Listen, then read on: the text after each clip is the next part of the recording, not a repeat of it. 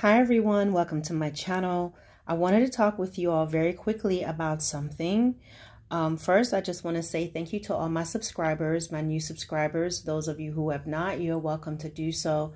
Thank you for those who visit and listen from time to time. I invite all of you to check out my playlist. You will find several videos there that I have categorized so you can find videos of certain topics. I don't have every last one of my videos categorized, but I have a lot. I have enough where you can binge watch if you need to. So please feel free to check that out. Thank you all for your prayers. I appreciate all of you who pray for me, and I ask you to continue to please do so because I definitely need it. I need it. So call me by name. My name is Arlene. So just call me out in front of the Lord and pray for healing and pray for peace and pray for I will continue to remain steadfast with him and immovable. You know, just add all the good stuff in there, guys, and pray for my family. So, guys, I want to tell you something, and I feel the Lord has me in this area. And abuse does not come from God. Physical, emotional, sexual, verbal abuse, mental abuse, it's not God.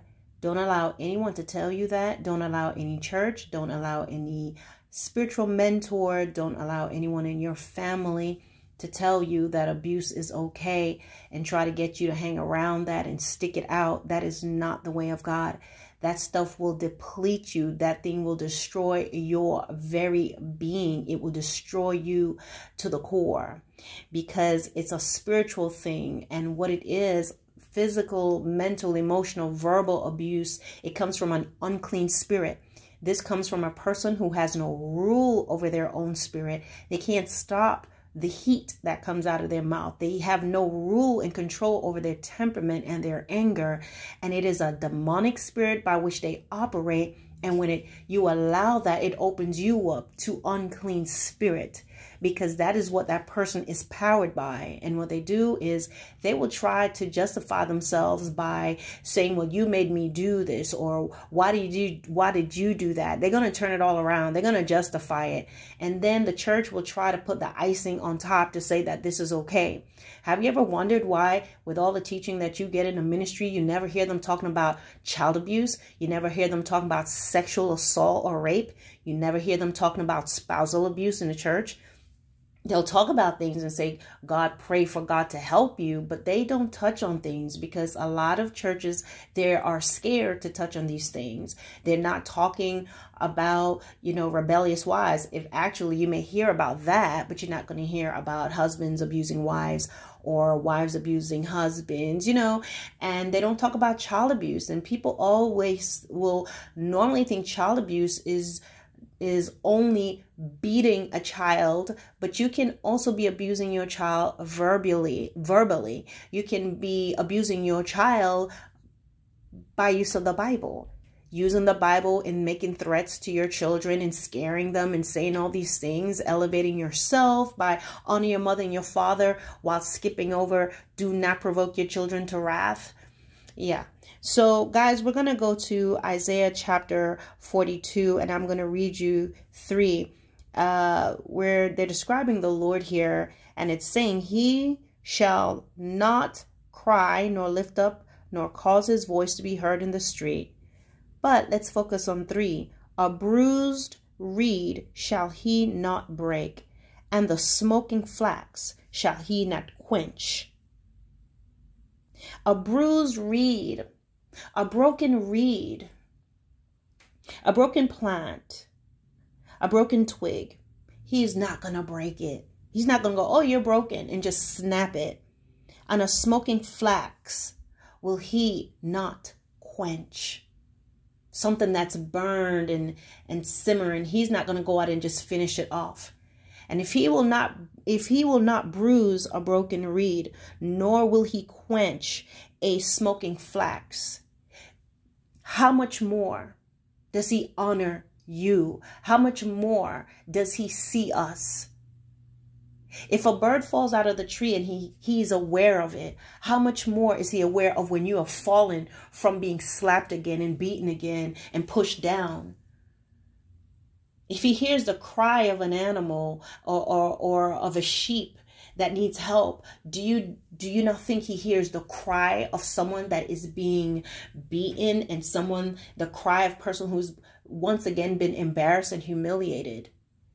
If our God will not break a reed, he will not break a bruised reed, and he will not quench a smoking flax, you better understand that he is not okay with verbal, physical abuse to a soul. We have more value than the grass and the reed and a flax. And we have more value to him than the birds in the air. So therefore, understand that God does not tolerate abuse. And don't let anybody tell you that. He was already beaten. He's already been mocked and scourged and abused and called names. And that only happened one time. And that happened when he had to submit to crucifixion. So he was beaten and swollen and had edema and a bloody mouth. He already stood in and took that for you. You don't take that today from anybody. Understandably, sometimes in places where there are high persecutions, you may be imprisoned and you may be beaten and abused for the gospel's sake because you're standing up for Christ and you're in a prison. You're in these places where there's a high level of persecution for believers. This is going to happen in situations like that. But we're talking about you being beaten by a husband, a wife, you being beaten by a parent to the point that you're swollen and you're filled with whelps. This is not okay. Island parents, understand this as well. Those of you island, some of you from different arenas, you think that you're supposed to be beating your child down that way. That is not of God. Spare the rod doesn't mean break the rod and crack it and splinter it on your children.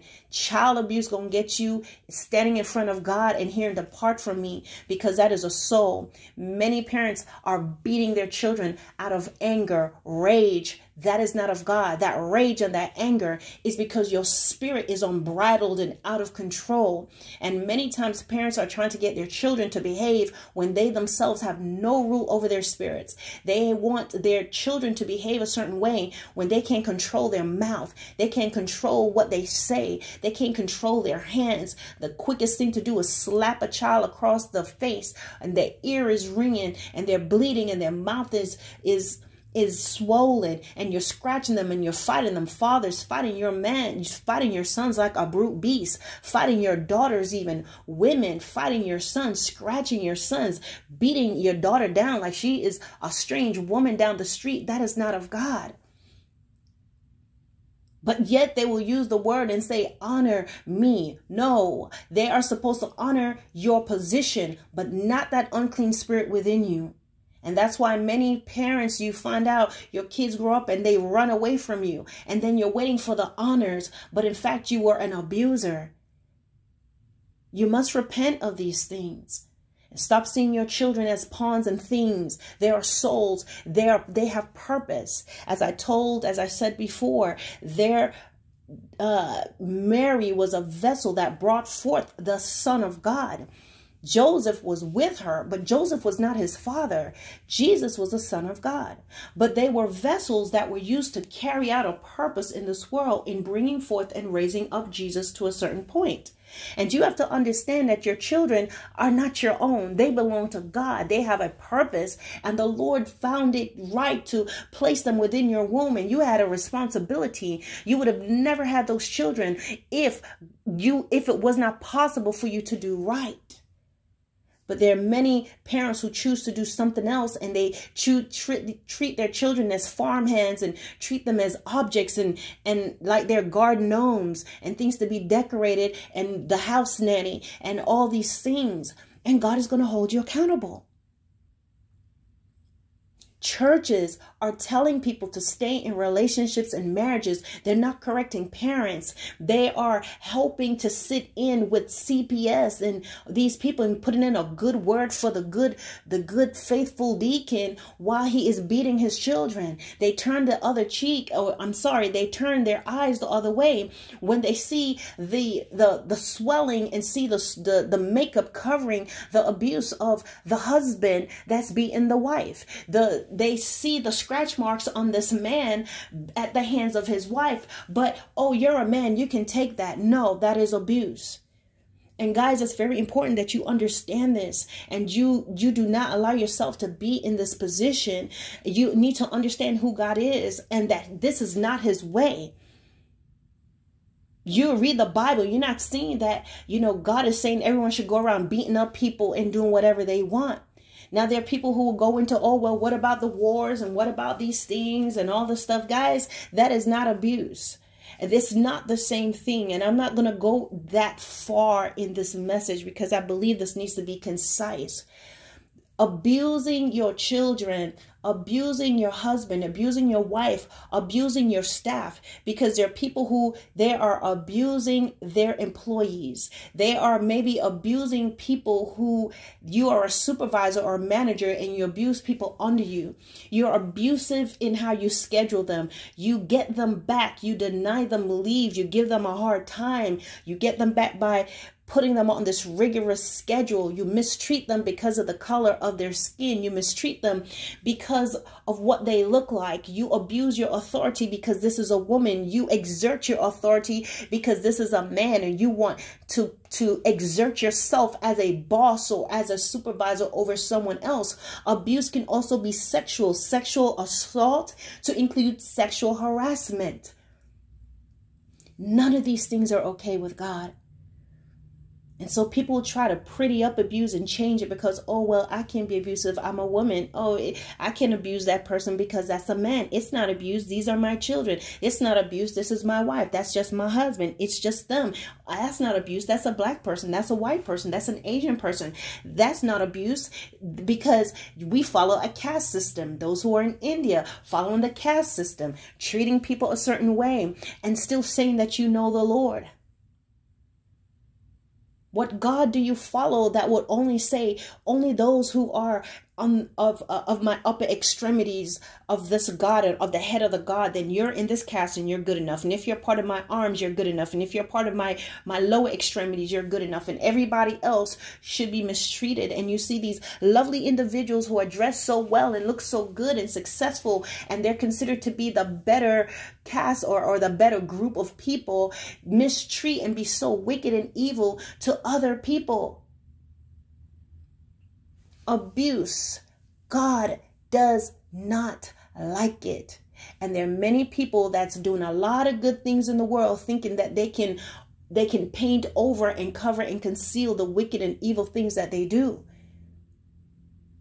Stop embarrassing your children. Stop mistreating people because of their race. Stop hiring or not hiring people because of the color of their skin. Stop being selective in what certain people can do and not going to do. Because you have certain people of certain races, all they're good enough to do is mop your floors and do the and clean tables, but you won't give them opportunities. You won't allow them to go and learn and do better and to excel, given the same opportunities that you're giving to other people. That is abuse. Stop embarrassing your children. I keep going back to children. Yelling and screaming at your children in front of their friends and doing things to embarrass them, slapping them over when they have guests over, yelling at them. They can't have anyone over because there's so much tension, embarrassing and putting your children on Facebook, doing Facebook lives and beating your children on television and shaving their heads on television. I've seen a mother do that. I believe she was a stepmother shaving the head of a young man live on Facebook. And that was such a wicked and evil thing. You do not need to chastise your children publicly and out in the streets. You are supposed to correct that child, not break their very spirit. And the same way that those videos have gone viral and they're everywhere, understand that those acts and those behaviors are recorded in the books of judgment that will be open on the day you stand before God. Please repent of this behavior while you have an opportunity. Please repent from the things that you're doing while you have an opportunity. And please have it in your mind enough to understand that God does not tolerate abuse. If he's not breaking a reed, then a bruised reed, and he's not putting out a smoldering flax, understand that no one else should be breaking you and trying to put you out.